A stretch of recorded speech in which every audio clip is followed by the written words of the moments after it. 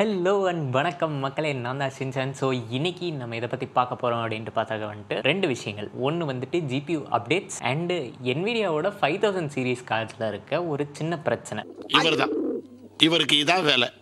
First Nvidia 5000 series கார்ட்ஸில் இருக்க என்ன பிரச்சனை அப்படின்றத பார்த்துருவோம். இது ஆக்சுவலாக வந்துட்டு கொஞ்சம் ஓல்டு நியூஸ் தான், பட் இது யாருமே சொல்லலை. நிறையா என்னையா பிசி கண்டென்ட் போட்டுறீங்க, யாருமே சொல்லலை அப்படின்ற மாதிரி எனக்கு தோணுச்சு. யாரா? நான் தான். ஜோக் இல்லையா? நானும் சொல்லலை. நம்ம சப்ஸ்கிரைபர் வந்துட்டு ஒருத்தர் இது டிஸ்கார்டில் இந்த மாதிரி சொல்லியிருந்தாரு. அப்புறம் தான் எனக்கு ஓகே நான் இதை சொல்லணும் அப்படின்ட்டு தோணுச்சு. ஸோ அதுக்கு தான் இந்த வீடியோ. தேங்க்ஸ் டு ப்ரோ இந்த மாதிரி ரிமைண்ட் பண்ணதுக்கு. சரி, விஷயத்துக்கு வருவோம். என்ன பிரச்சனை அப்படின்ட்டு பார்த்தீங்கன்னா, என்விடியாவோட current new gen 5000 series cards எல்லாமே அவங்களோட ஓல்டர் ஜென் 980 சீரீஸ் கார்ட்ஸை விட வந்துட்டு ஒரு சில கேம்ஸில் மட்டமாக பர்ஃபார்ம் பண்ணுது. என்ன ப்ரோ சொல்கிறீங்க? 10 வருஷம் பழைய கார்டு வந்துட்டு நல்லா பர்ஃபார்ம் பண்ணுது, இப்போ வந்து நல்லா பர்ஃபார்ம் பண்ணலன்றீங்களா அப்படின்னா எஸ். என்ன காரணம் அப்படின்ட்டு பார்த்தீங்கன்னா, என்விடியா அவங்களோட 5000 சீரீஸ் கிராஃபிக் கார்ட்ஸில் வந்துட்டு Physx 32 அப்படின்ற ஒரு மிடில்வேரை ரிமூவ் பண்ணிட்டாங்க. சரி, அதனால எனக்கு என்ன, இதில் என்ன பர்ஃபார்மன்ஸ் இதாக போகுது, அவங்க தான் இது புதுசு கொடுத்துருப்பாங்களே அப்படின்ட்டு நீங்கள் கேட்கலாம். அதுக்கு முன்னாடி Physx 32 என்ன பண்ணுது அப்படின்றத பார்த்துருவோம். It is a real time physics simulation middleware developed by Nvidia and it's a open source software. தமிழே வரலையே. சொல்கிறேன், இந்த கேம்ஸ்லாம் வந்துட்டு நம்ம சட்டை பறக்குது, கொட்டாங்கச்சி தெரிக்குது அப்படின்லாம் வந்துட்டு பார்ப்போம் இல்லையா, பார்த்து அப்படியே ரசிச்சு இது பண்ணியிருப்போம் இல்லையா. அந்த ஒரு ரியலிஸ்டிக்கான physical எலிமெண்ட்ஸை, for example clothes, explosions, fire, இது எல்லாத்தையுமே ரியல் டைமில் ரியலிஸ்டிக்காக நம்ம வேர்ல்டில் இருக்க ஃபிசிக்ஸோட கம்பேரபிளாக சிமுலேட் பண்ணுறது தான் வந்துட்டு இந்த Physx 32 அப்படிங்கிற மிடில்வேரோட வேலை. இது பண்ணாது, பட் இது நம்ம கிராஃபிக் கார்டுக்கு என்னெல்லாம் பண்ணும் அப்படின்ற மாதிரி இன்ஸ்ட்ரக்ஷன்ஸை கொடுக்கும். அந்த கிராஃபிக் கார்டு அந்த சிமுலேஷனை பர்ஃபார்ம் பண்ணும். இது இனிஷியலாக வந்துட்டு என்விடியா டெவலப் பண்ணது கிடையாது. ஆல்தோ என்விடியா கார்ட்ஸுக்கு மட்டும் எக்ஸ்க்ளூசிவாக இருந்தாலும் இது என்விடியா டெவலப் பண்ணல. இதுக்கு முன்னாடி பார்த்தீங்கன்னா இந்த இன்கேம் ஃபிசிக்ஸ் எல்லாத்தையுமே சிமுலேட் பண்ணுறதுக்கு பிபியூ அப்படின்ட்டு தனியாக ஒரு கார்டு இருந்துச்சு. அது என்னன்னா ஃபிசிக்ஸ் ப்ராசஸிங் யூனிட் அப்படின்ட்டு தனியாக ஒரு பிசிஐ எக்ஸ்பேன்ஷன் கார்டு ஒன்று இருந்துச்சு. பட் இந்த சாஃப்ட்வேரோட கம்பெனியை வந்துட்டு என்விடியா அக்வயர் பண்ணதுக்கப்புறம் அதை அவங்க ஜிபியூலேயே ரன் ஆகிற மாதிரி மாற்றிட்டாங்க. அது மட்டும் இல்லாமல் செப்பரேட்டாக இது பிபியூ யூஸ் பண்ணாமல் நம்ம ஜிபியூ வச்சே வந்துட்டு பண்ணுறப்போ வந்துட்டு உங்களுக்கு கொஞ்சம் ஸ்மூத்தாகவும் ரன் ஆகும், கொஞ்சம் ரியலிஸ்டிக்காகவும் ஃபாஸ்டராகவும் ரன் ஆகும். அப்படின்றதுனால இவங்க ஜிபியூலேயே பண்ணாங்க. ஆக்சுவலாக இந்த Physx சாஃப்ட்வேர் லான்ச் ஆனது எப்போ அப்படின்ட்டு பார்த்தீங்கன்னா, என்விடியாவோட GTX 580 கார்ட்ஸில். அண்ட் இதை ரிமூவ் பண்ணது வந்துட்டு இப்போ 5000 சீரீஸ் கார்ட்ஸில் குவைட்டாக ரிமூவ் பண்ணிட்டாங்க. அதை ரிமூவ் பண்ணிட்டு Physx 64 சப்போர்ட் கொடுத்துட்டாங்க. சரி, ஒரு அதான் 64 சப்போர்ட் கொடுத்துட்டாங்களே, அப்புறம் என்ன அப்படின்ட்டு பார்த்தீங்கன்னா, இப்போ இருக்க ஒரு சில கேம்ஸ் தான் வந்துட்டு Physx 64 சப்போர்ட்டோட இருந்தாலும் most older games, most legacy titles எல்லாமே வந்துட்டு உங்களுக்கு Physx 32ல தான் ரன் ஆகும். ஸோ அந்த விதத்தில் பார்க்குறப்போ நமக்கு வந்துட்டு compare to older cards, new year கார்ட்ஸில் ரொம்பவே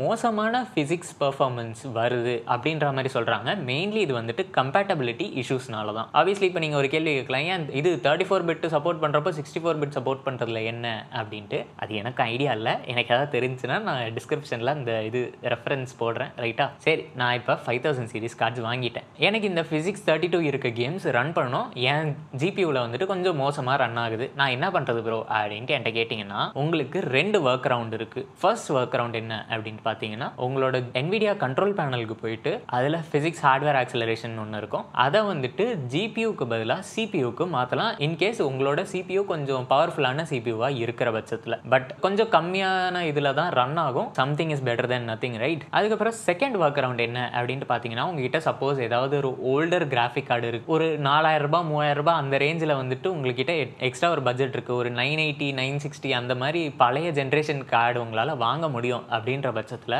அந்த ஒரு கார்டை வாங்கி உங்களோட செகண்ட் பிசிஐ ஸ்லாட்டில் போட்டு இதே சிமிலர் திங் நம்ம இதுக்கு முன்னாடி சிபியூக்கு பண்ணதே வந்துட்டு Physx ஹார்ட்வேரை உங்களோட செகண்டரி ஜிபியூக்கு ரன் பண்ணி யூஸ் பண்ணலாம். பட் இப்போ இது எப்போ பண்ணணும் அப்படின்ட்டு பார்த்தீங்கன்னா, உங்ககிட்ட ஒரு 5000 சீரீஸ் கார்டு மட்டும் இருக்குது, Physx 32 இருக்க கேம்ஸ் வந்துட்டு நல்ல எக்ஸ்பீரியன்ஸ் உங்களுக்கு கிடைக்கணும் அப்படின்ற பட்சத்தில் பண்ணால் போதும். மோஸ்ட் நியூ கேம்ஸ் வந்துட்டு Physx 64க்கு ஆப்டிமைஸ் பண்ணியிருப்பாங்க. ஸோ மோஸ்ட்லி இந்த ப்ராப்ளம் வராது. நான் இதை பற்றி பேசணும்னு நினச்சேன். இன்ஃபேக்ட் இது வந்துட்டு நிறைய பேர் அவ்வளோ சொல்லலை, அண்ட் ஒர்க் அரவுண்டும் வந்துட்டு வந்தது நிறைய பேர் சொல்லலை. ஸோ இட் இஸ் உங்களுக்கும் ஒரு இன்ஃபர்மேட்டிவாக இருக்குமே அப்படின்ற மாதிரி தான் இந்த வீடியோ போட்டேன். சரி, அடுத்து ஜிபியூ நியூஸுக்கு போயிடலாம். மார்ச் அண்ட் ஏப்ரலில் லான்ச் ஆக இருந்த 5060 Ti அண்ட் 5060 கார்ட்ஸோட லான்ச்சை வந்துட்டு ஏப்ரல் அண்ட் மேக்கு தள்ளி வச்சுட்டாங்க. இதுக்கும் வந்துட்டு ரெண்டு ரீசன் இருக்கலாம் அப்படின்றது எனக்கு தோணுது. ஃபர்ஸ்ட் ரீசன் என்ன அப்படின்ட்டு பார்த்தீங்கன்னா, நம்ம ட்ரம்ப் ஐயாவோட டேரிஃப்ஸ் அது வந்துட்டு இன்ஃபேக்ட் நம்ம Nintendo Switch 2 விஷயத்தில் கூட பார்த்துருப்போம்.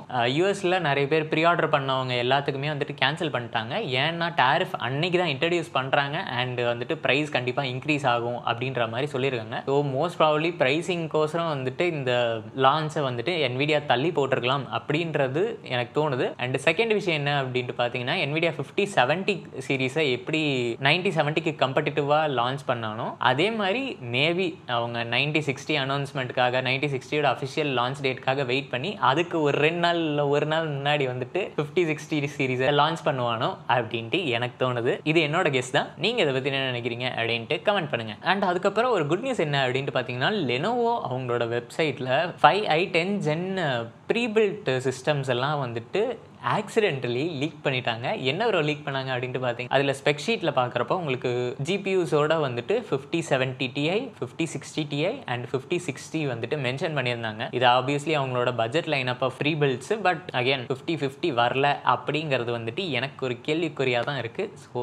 என்ன அப்படின்ட்டு நம்ம காத்திருந்து பார்ப்போம். சரி ப்ரோ, இப்போ இந்த லீக் ஆனதுனால என்ன நல்ல நியூஸ் அப்படின்ட்டு கேட்டிங்கன்னா நம்ம மேபி மோஸ்ட் ப்ராபப்லி லான்ச்சை ரொம்ப நெருங்கிட்டோம் அப்படின்றது தான் வந்துட்டு இது நோட்டிஃபை பண்ணுது. அண்ட் அது மட்டும் இல்லாமல் ஒரு சில ப்ரைஸிங் எக்ஸ்பெக்டேஷன்ஸுமே லீக் ஆயிருக்கு. என்ன அப்படின்ட்டு பார்த்தீங்கன்னா 5060 Ti பார்த்தீங்கன்னா 12GB வேரியன்ட் வந்துட்டு $499, அதாவது $500 வந்துடும். 5060 Ti 8GB வேரியன்ட் பார்த்தீங்கன்னா $399, அதாவது $400 வரும் அப்படின்ற மாதிரி எக்ஸ்பெக்ட் பண்ணுறாங்க. அதுக்கப்புறம் 5060 வந்துட்டு $299 வரும் அப்படின்ற மாதிரியும் வந்துட்டு ஒரு எக்ஸ்பெக்டேஷன்ஸ் இருக்குது. But you have to take it with a huge grain of salt. ஏன்னா ஆப்வியஸ்லி நம்ம வந்துட்டு அவன் MSRPன்னு ஒன்று இது பண்ணுவான். அதுக்கப்புறம் வர்றது பார்த்தா வந்துட்டு எங்கேயோ விலை இருக்கும். இங்கே MSRP சொல்லியிருப்பான், இங்கே வந்துட்டு விலை இருக்கும். அந்த மாதிரி வந்துட்டு ப்ரைஸிங் டிஃப்ரென்ஸ் நிறையவே இருக்கிறதுனால we have to wait and see அப்படின்றது தான் நான் சொல்லுவேன். ஸோ இதுதான் மக்களே, நான் இந்த 3 விஷயங்களை பற்றி தான் பேசணும்னு நினச்சேன்.